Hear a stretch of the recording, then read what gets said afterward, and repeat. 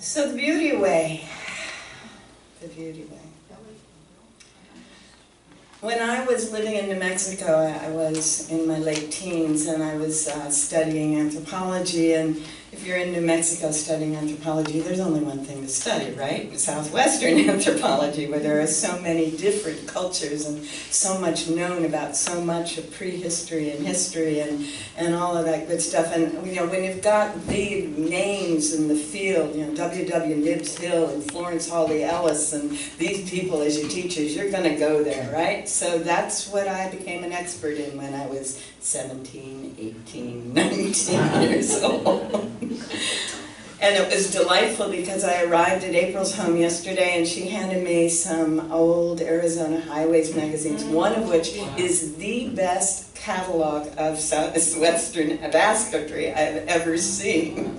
Well done, you. So I got to absorb that last night. And I was really appreciating because, you know, you may be familiar with some of these wonderful baskets. You know, many of them are huge.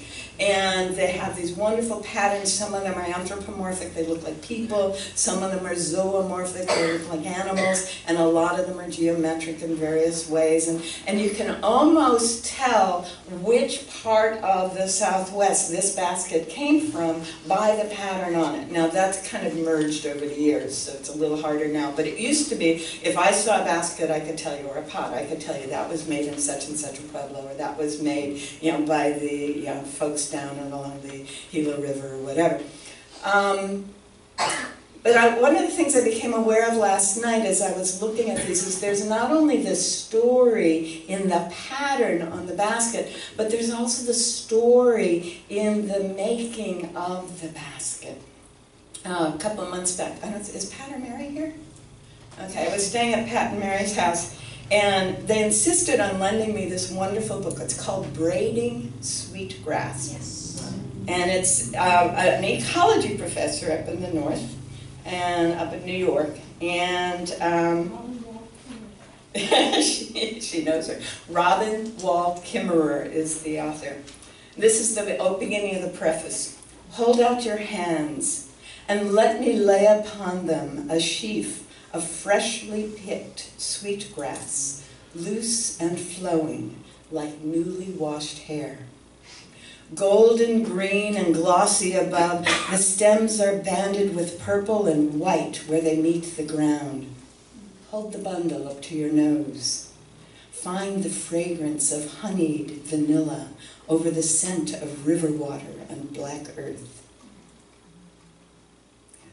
In our language, it is called wingashk, the sweet-smelling hair of Mother Earth. Breathe it in, and you start to remember things you didn't know you'd forgotten. So I'm looking at these baskets. You know, we think of baskets.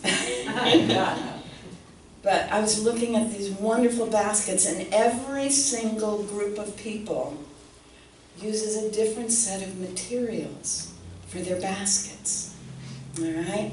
And so each time there is a basket in front of you, there is a whole story, a story of women going out into the countryside and perhaps digging in the ground with their hands till they find the perfect root, one root from a tree or from a really stable plant.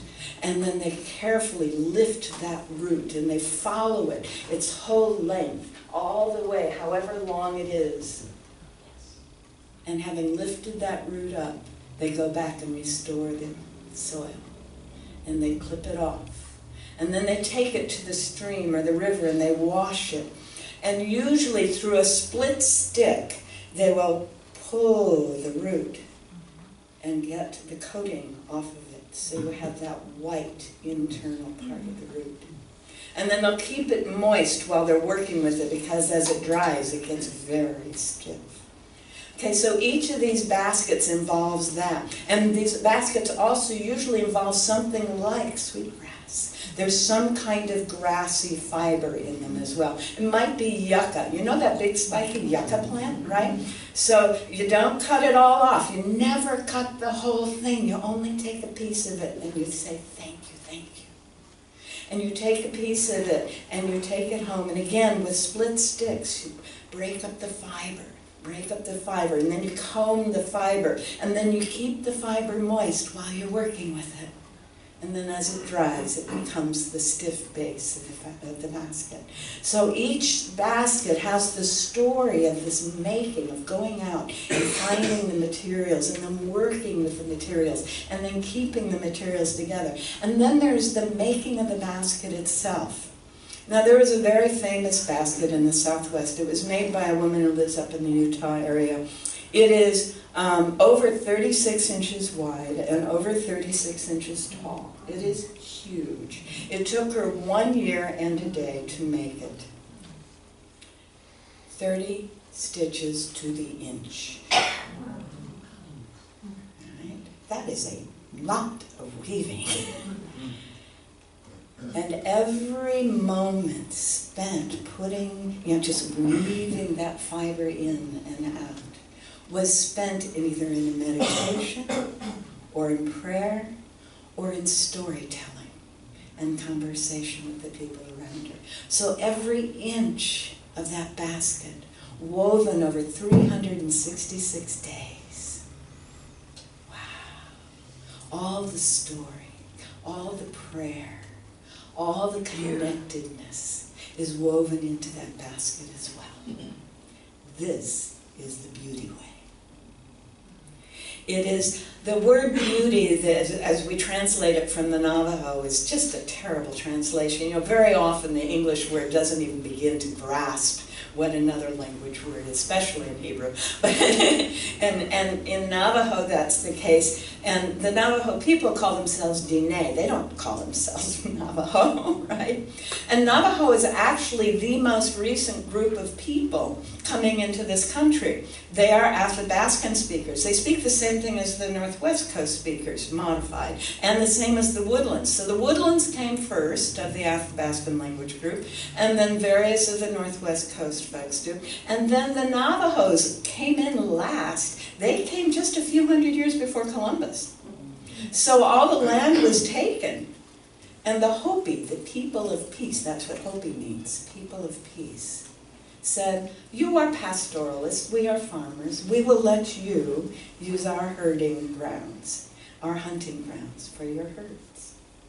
And so the Hopi accepted the Diné and allowed them to occupy the lands that had been traditionally theirs. And the stories that the Navajos tell of how they came into this country, there was a terrible, terrible destruction of their home, of their world, the previous world. And that's how each layer of life is referred to as a world. And those of you who are concerned about 2012, it was the ending of a world, not the end of the earth, okay? And the ending of a world is when everything that was familiar is somehow gone. Now that world ended in mud.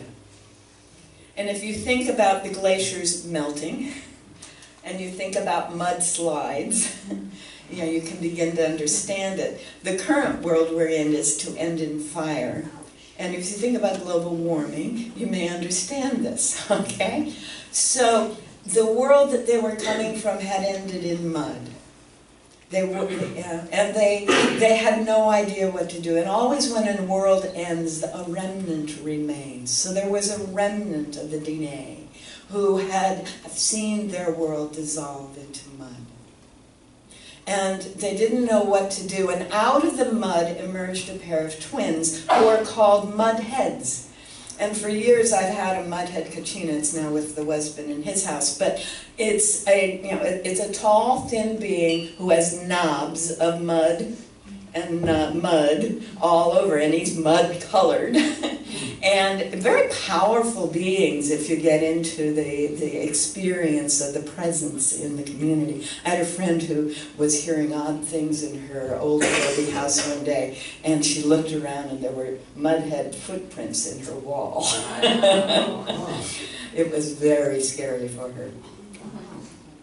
But in any case, so the mudhead twins became the guides for the Diné. And they gave them some rules. And the rules were very similar to what Tuvia was sharing with us today. You know, don't covet each other's stuff, right? Don't go hurting people. This doesn't work, right? And so the twins guided the few remaining Dene through the world's gates.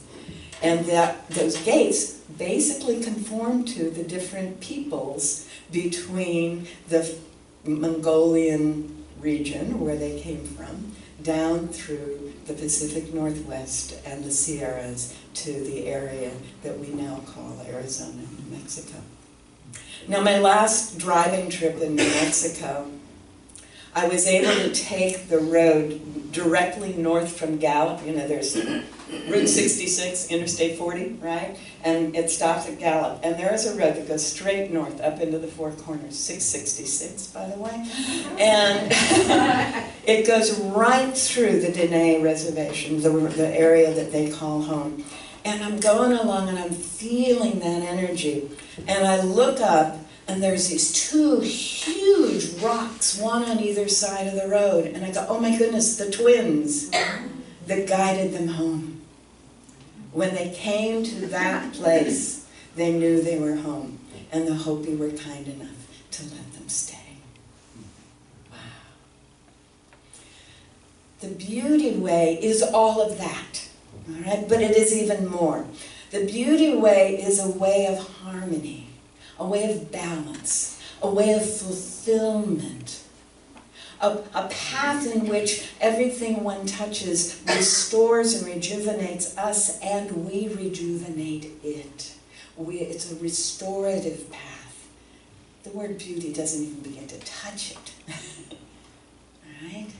So when the Dene were looking at making their new way into the new life, into the new world, they were realizing that we need to be in this full harmonious being. Now there are others, the Plains, particularly Lakota, who now call that the red path, the path of the red way, right? But I like the phrase, the beauty way. So there's a number of stories in this wonderful book, the Braiding Sweetgrass book, and one of them is about her life growing up in upper state New York. And she says she was at one of the various convocations of native tribes in the U.S. and in North America, and there was a man who said, you know, he grew up in the Pacific Northwest.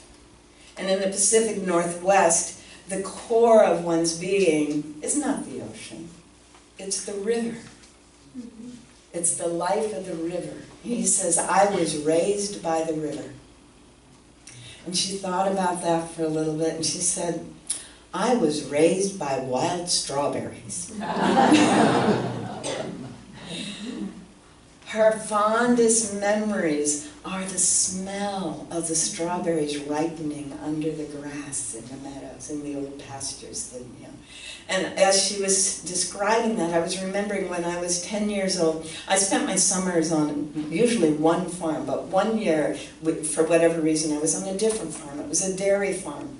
And this dairy farm, of course, the first thing you have to do is go out and tell the cows, yes, you can come in now. Come on, come in. So there I am, it's sunrise, and the dew is on the grass. And tucked underneath the grass are the strawberries. The wild strawberries. So that was my breakfast, my first breakfast, when I was 10 years old, going out to gather these cows and tell them it was okay to come in. So I could relate to what she was saying. She said they would go out every day as school let out, and they would check, are they ripe yet? Are they ripe yet? And first there would be the little white bud of the fruit, right? You don't want to touch that. And then finally it would begin to show a little red, and they'd know it wasn't ripe. It was going to be sour, but you have to try, right? And so you pick a couple of really, really hard sour ones because they're red and they're beautiful. And then finally there is the morning you come out and there's this scent the scent that just pervades everything, of that warm, luscious sweetness of the berry. We don't allow ourselves much of that in this world, do we? No. Can you imagine taking an afternoon and going into the forest and finding one root and tracing it down to the end? Can you imagine going out into the swamps and finding the particular reeds that were perfect for what you need for your next project? There's a group of Maasai women in Africa who have been collecting a particular grass for years, and they make beaded work. Historically, that's all they used, was these reeds, and they'd cut them and dye them. And then, the Europeans brought them the glass beads, and so the Maasai, that glass bead work, you've seen African bead work, that's the European glass beads. But they used to use this reed. Well, the folks who discovered the most ancient presence of humanity in Olduvai Gorge were a family of the Leakey family, L-E-A-K-E-Y, Leakey, Lucky Louie Leakey. And so he started this process, and then his son Robert, and now their children have been working with the Maasai. They've been living there for 3 generations, this family, right? So they really, really connect with the local people. And what they have found is that they can encourage a marvelous experience of everyone showing up at the one lake where this one kind of reed grows for 6 weeks a year. 800 Maasai coming in to harvest this and create this beautiful ceremony. Well, what the Leakey family has done is created a line of jewelry to sell to Westerners from these cut and colored beads. And if you were here when we were doing the fair trade, you actually saw some of them. But what they've attempted to do was to say, you have a way that is tied to the earth, that can be the way of your sustenance as well as the way of your experience, just looking at it. And they have restored a sense of dignity to the Maasai people, and in 2 interesting ways, because the women are the ones who make the necklaces. The Leakeys supply all the materials for making the necklaces, but the women make them. So now they have become very important in the family. And the men are necessary for the harvesting, and they want to see the results, and so they've stopped abusing their women, which is something they had learned from Westerners. They have begun to restore the ancient way of harmonious living. Wow. Yeah. What I'm calling the beauty way today was a term that we've taken from the Navajo, the Dene of the Southwest, but it is the fundamental way of being of all earth-centered cultures. Feeling that connection, being part of that harmonious, incredibly unfolding, interconnected life. And knowing without a doubt that when we allow it, we are fully supported by our Mother, the Earth. Everything that we wear, everything that we eat, everything we live in was given us by the Mother. The Beauty Way recognizes that. But it's not just an experiential or a verbal recognition. It's a prayerful gratitude, moment by moment. These baskets with these materials that have been collected by hand in groups of folks going out into the community and enjoying it and experiencing that process and feeling the silence of the forest and then feeling the life of the earth. You know, there's a scent in the humus of the forest floor that awakens oxytocin in the body. It creates the bonding hormone when you touch that deep humus and smell that earth. And so they get bonded in this process with the planet, and they feel that connection. And sometimes a woman will organize a trip to go out into the woods to gather materials just because we need this experience. The basket will be made someday, but right now we need this experience. Are you familiar with the Japanese healing method called walk in the forest? It has a Japanese name that I have not learned, but that's what it means, walk in the forest. The fog group is an excellent way to get into that. Get in touch with them. Follow the calendar. Walking in the forest as a form of healing, restoring, reconnecting, smelling the richness, allowing that oxytocin to be formed again, feeling the connection, and knowing in every moment and every day, everything that we do, everything that we have, comes from the Mother. Everything that we are is our spirit being, the spirit of the earth, the spirit of us, becoming humanity.